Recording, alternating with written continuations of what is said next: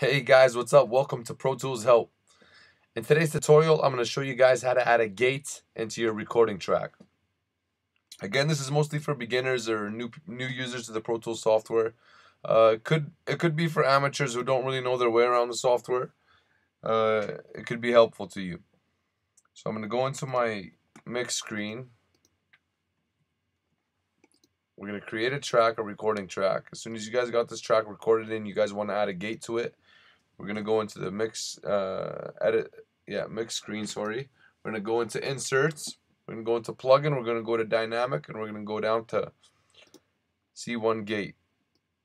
This is what a gate looks like. This is not how it's gonna look to you if you don't have this Waves plugin, but a gate does come with the original Pro Tools software. So it looks something like this. There it is. I hope you learned something from today's lesson, and if you got any further questions, please email us. We'd love to help you out. Please subscribe and enjoy. Bye bye, guys.